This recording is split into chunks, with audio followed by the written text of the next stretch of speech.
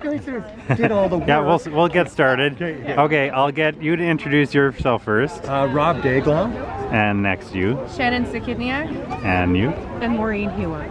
And we're here at the climate rally in Regina right now. If you want to go first and explain what's been happening and what inspired you to come here.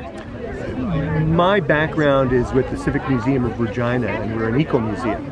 And once I came across the Environmental Collective, I had told everybody that this is the kind of organization that we need to support. So when you talk about eco-museums, it's about how you engage community. And when you see an organization like this engaging so many different people, and especially so much youth, how can you not follow? All right, and what inspired you to come? So Enviro Collective has been involved since the March, like the first big climate rally that we had recently. So we've been helping the youth organize and have been providing mentorship and support and just promoting it through our social media pages and word of mouth, and just trying to get as many people out as possible, because this issue, climate change, environmental issues, like this is why we exist. So we feel really passionately about these topics. All right, and what inspired you to come? Just to hang out with Shannon.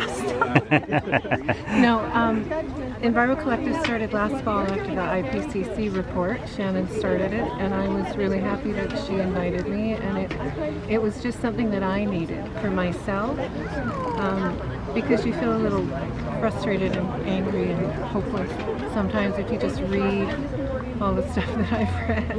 And this is a really positive chance to feel like you're doing something, no matter how big or small, to kind of help the situation that we're in. Yeah, it's not a very positive outlook for the world right now. As you mentioned to the crowd, there's burning going on in the Amazon. I'm sure you know the forest in Canada is being deforested too. Yes. And so what are some things you think people should do to minimize these problems? I think people really have to just try to be more involved. Write those emails, make those phone calls, talk to the people who are supposed to be having our best interest and the future generation's best interests at heart while they govern.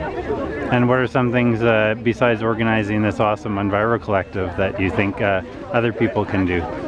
Well, I think one thing I heard when after the IPCC report came out is that one of the most effective things that folks can do on their own to try and engage with these issues is to organize with become involved in a larger movement. So whether that's here locally, we have Enviro Collective, and now we have this collective voice, and everyone's a part of Enviro Collective. Like you come to the meeting, join our initiatives, and you're all involved, and we need all the support we can get, and we all need to work together, because these problems are massive. Like potentially, I think, and lots of other folks too, we've never had problems this large facing our humanity. So there's no way to engage with them. We can as individuals, but we all have to act together if we have any hope at a future for our species.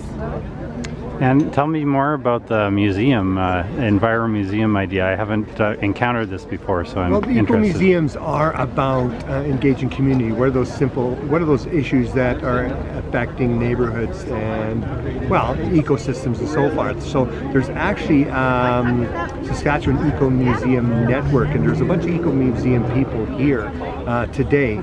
And for us, it's all about engaging. I mean, engaging community, and this was one of the things that I was really fascinated with.